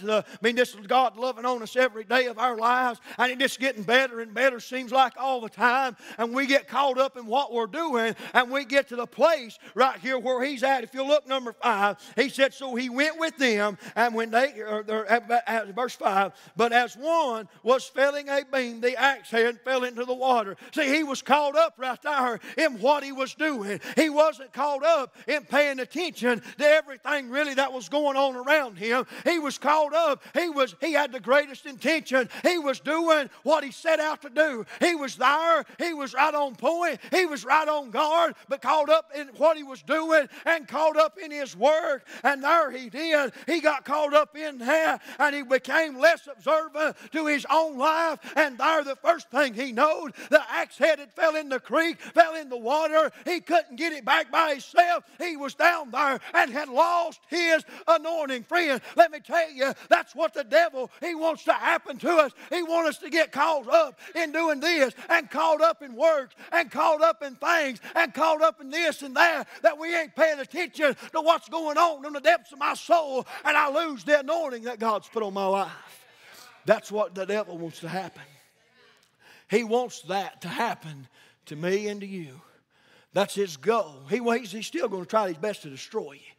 He's going to try his best to destroy you. But see, when this old boy got down here, he became less observant, and he lost this anointing. And there he was. He went from that back to this. He went from that back to this. Now see, whenever the devil, we experience something like that, and we lose our anointing, the anointing can end up looking like that. We dug that up digging a skid road one time, and I kept it for no absolute reason at all. But now I know why. When you lose your anointing, if we ain't willing to get back down there, we ain't willing to try to get it back, that's what will happen to us. That right there has got absolutely no use whatsoever. But at one time, it was as good as that one right there. But over time, time deteriorated. Where's the handle at? It's done and already rotted and gone. See, that's what will happen to me. It'll done and already be rotted and gone. But see, if you read over there when Elijah, when he was taken up, you'll read something that fell back to the ground. His mantle fell back to the ground, and Elisha picked it up. And if you're reading chapter 2, Elisha, he is a type of Christ. There in the city, Elijah cursed the waters, and he cursed the ground. Elisha came in, and they said, if you're really God's man, his name means God is salvation. He's portrayed as a type of Christ. Children, what God wants to give you is not something that has no benefit. God's not going to give you something that's wore out, that's useless. God wants to give you something that's beneficial for His glory. God wants to give you something that's beneficial for His glory. That's what God wants to give you. Now I want us to look right here, and I'm right now done. He said, the man of God said, where fell it? And he showed him the place where he cut down. And he cut down a stick and cast it in thither. And the iron did swim. Therefore said he, take it up to thee. And he put out his hand, and he took it. So he went from that over there, and he was there, and he was in a place.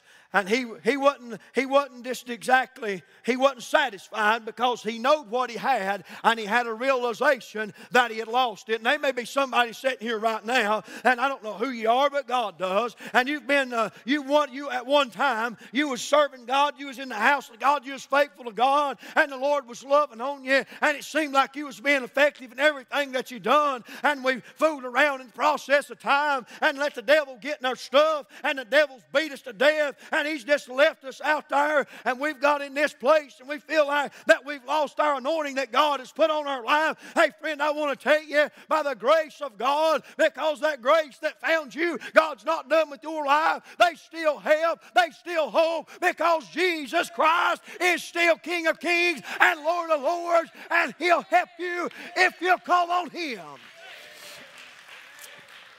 He'll love on you if you'll let Him.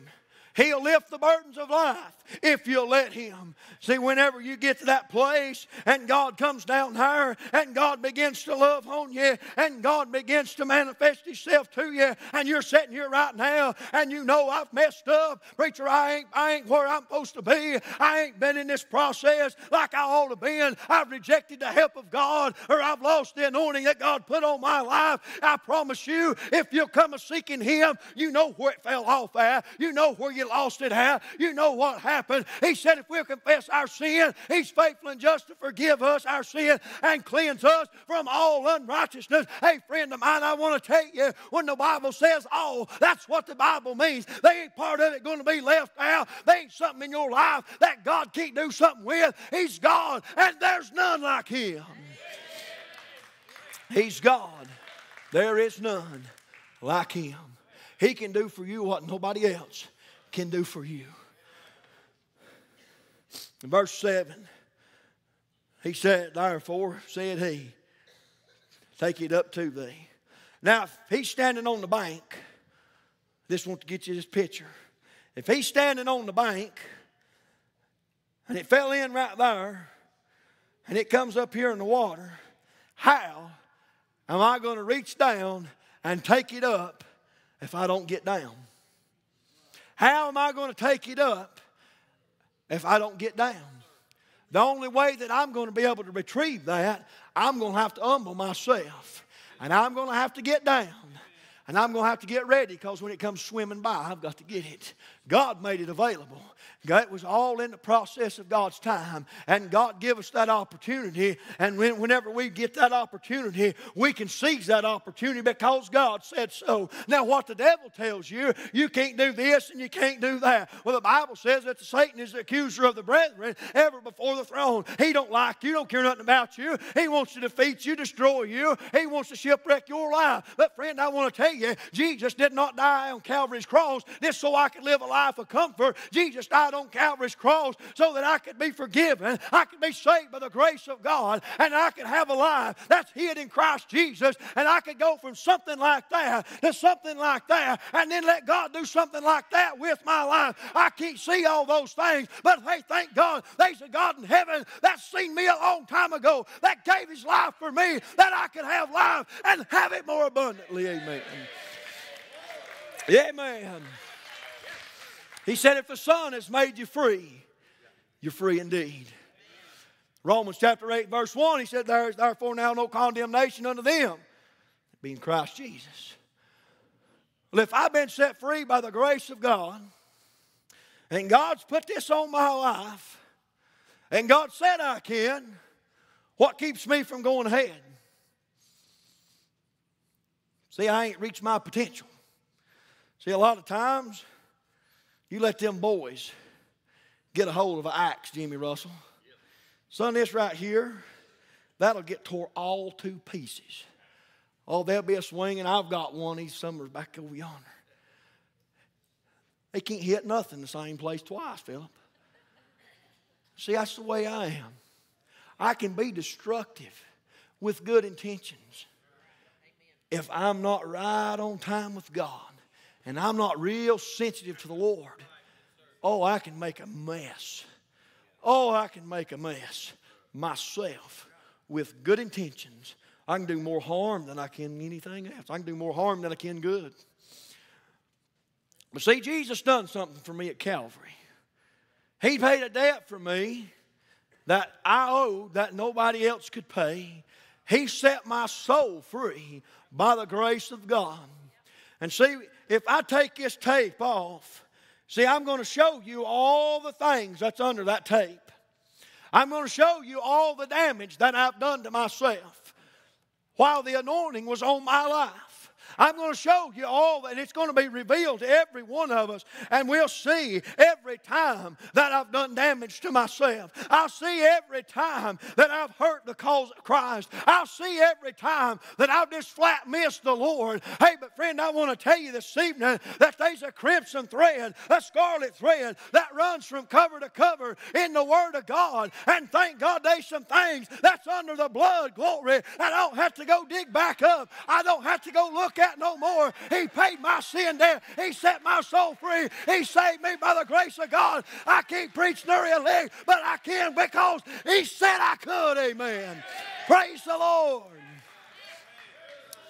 I ain't got no benefit whatsoever all by myself.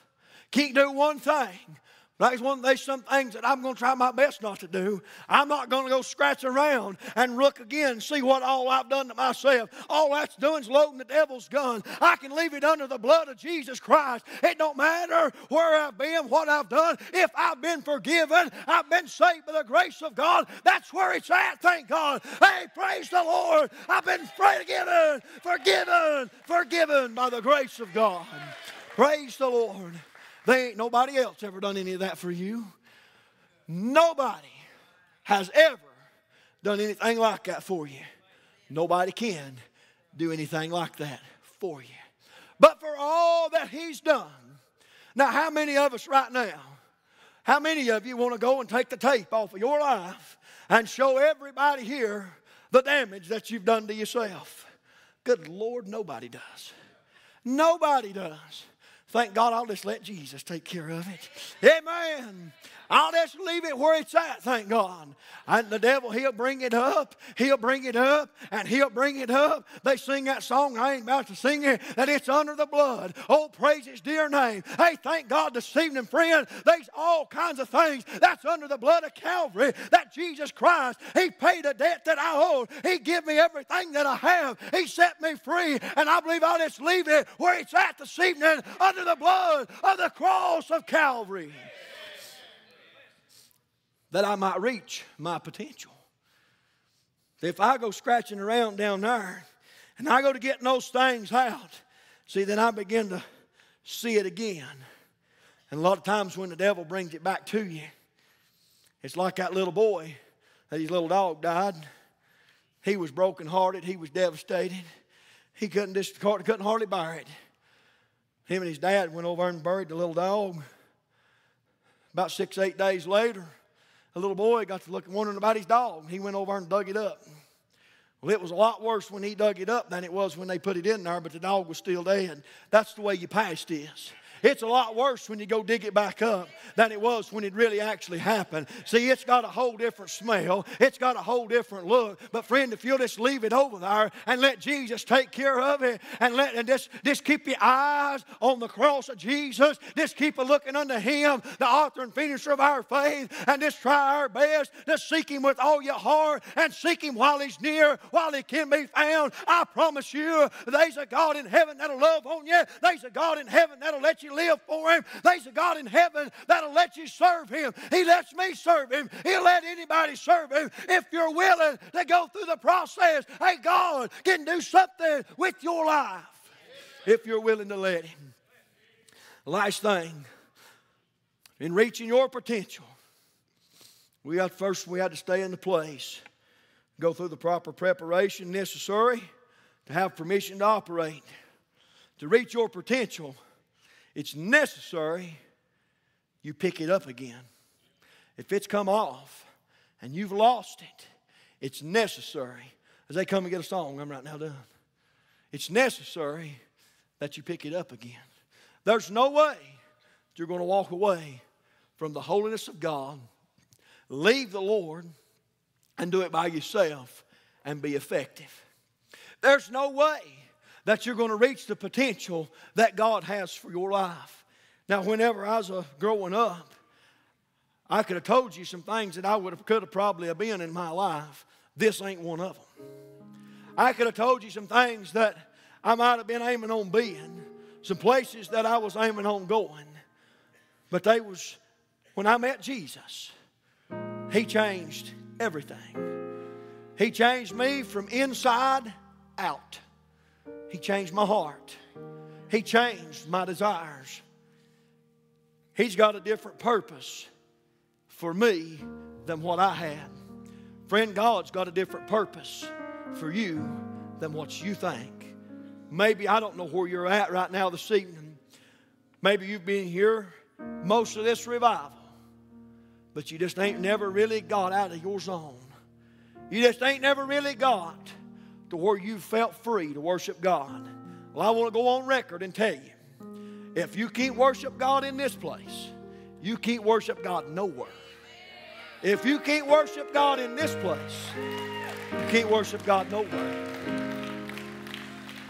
And if I can't come right here, just randomly pick somebody out and put my arms around you and tell you that I love you, if I can't do that here, I certainly can't do it out there. But see, we've got that potential. People says, well, I don't like to talk to strangers. I don't either. I've never met one. I don't like to talk to strangers, Jimmy Russell. I've never met one. I can talk to anybody. My brother's not like that. I tell him that's his problem. But when God does something for you, and He gives you that revelation of what you was, and you may not be there yet, but children, you've got the potential to become something that's effective for the glory of God. You say, well, preacher, I don't know how I get those things. I don't know how I get from there to there. Well, first of all, you got to get saved. If you've never been saved by the grace of God, you can forget works. You can forget being a good old boy. You can forget just being a good church member. See, in Ephesians chapter 2, verse 8 and verse 9, the Bible says, for by grace are you saved through faith. Not of yourselves, not of works. It's a gift of God. It is the gift of God. See, God wants to take your pride and your original identity.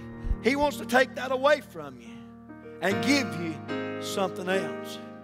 He wants to take me that was alienated away from the commonwealth of Israel, lost and undone without God, without any hope. He wants to change my life. And He said that He make us a new creature in Christ Jesus. But God's not done yet. You may be sitting here this evening and you're 80-year-old. God's not done with you yet. You still got potential. We seen a man right here. I don't know how old you are, brother. We seen him right here just a minute ago, rejoicing, praising, and glorifying God. The power of God still rests on that man. Bless the Lord. I tell you what, he's just good to get around every once in a while. I like to stand by him when we get in there to the prayer room. Hey, man, hallelujah. He's got the anointing of God on his life.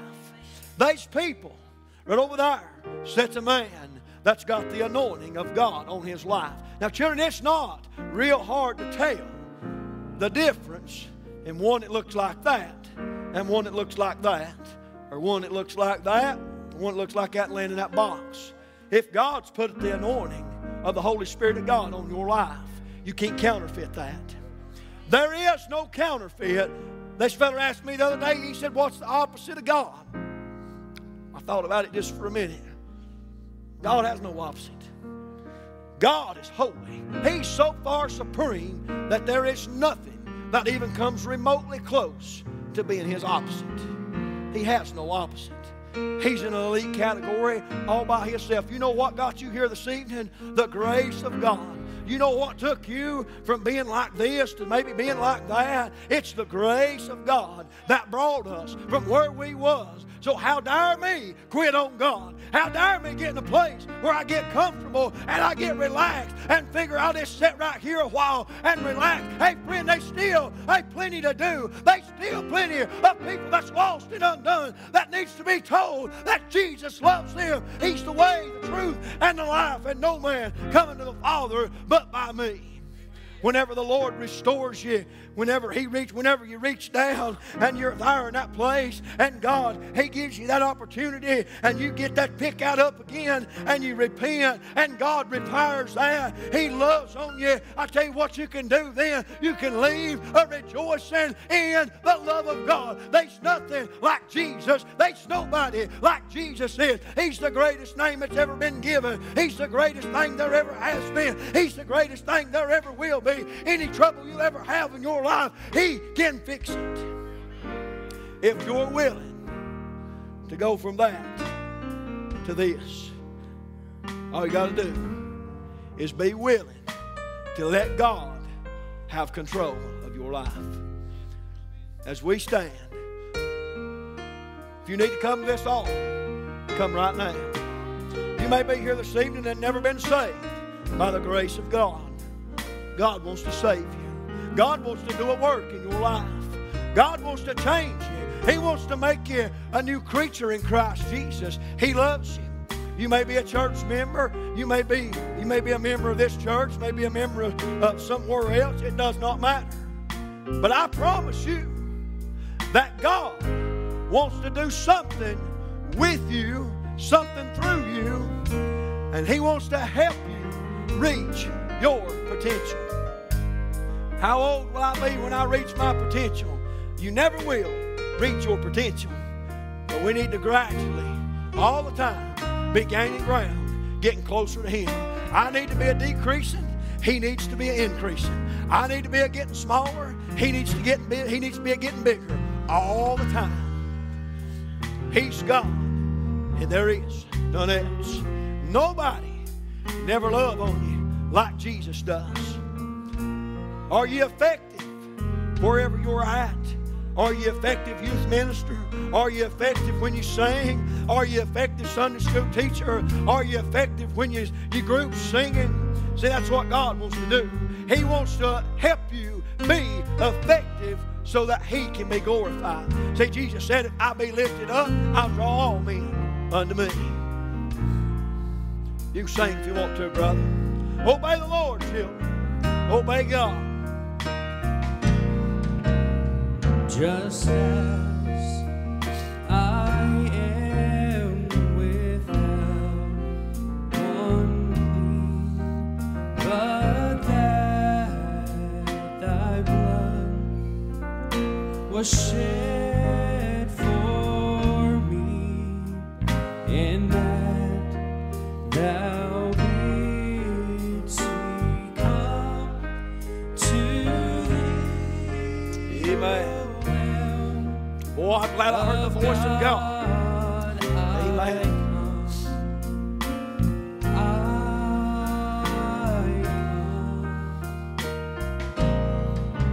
Just as I am and waiting not to rid my soul of one dark blot, to Thee whose blood can cleanse each spot, O Lamb of God, I come, I come. So we got to be willing to let God cut away the excess. See, God is holy. He's pure. He's righteous. He's the El Shaddai God. Anything in my life that won't fit into the kingdom of God, He wants to cut away. Because He has got something better. Friend, be willing to let God do a work in your life. Be willing to let God. The Lord, He'll love on you like nobody else does. He's a friend that sticks closer than a brother. I was sitting over there just a minute ago. I've been a nervous wreck all day. They're singing. And I thought about just a little simple thought. God, You never have let me down before. Why am I tore all to pieces? Why am I so worried? I come to glorify you anyway. I told the Lord, if you don't want me to do nothing but stand there and hold my hands up, I'm willing to do that, if that's what you want me to do.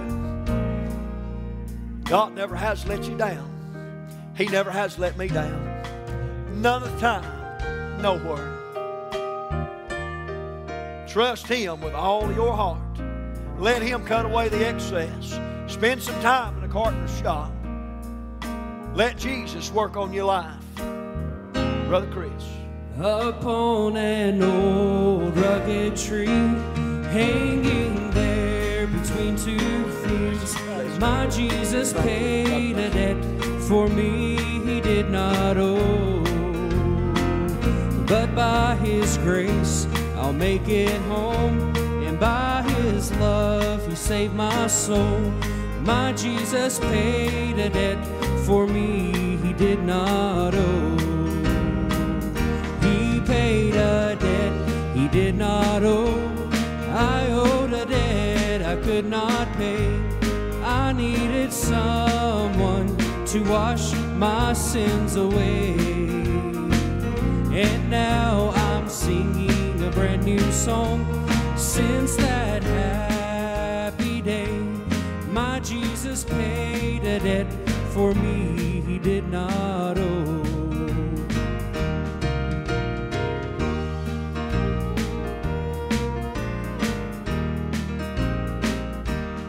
I walked on every day, and I had felt I'd lost my way from all the pain and my trials down here below. Oh, but then one day He set me free. He opened my eyes where I can see. My Jesus paid a debt for me He did not owe. He paid a debt He did not owe. I owed a debt I could not pay. I needed someone to wash my sins away.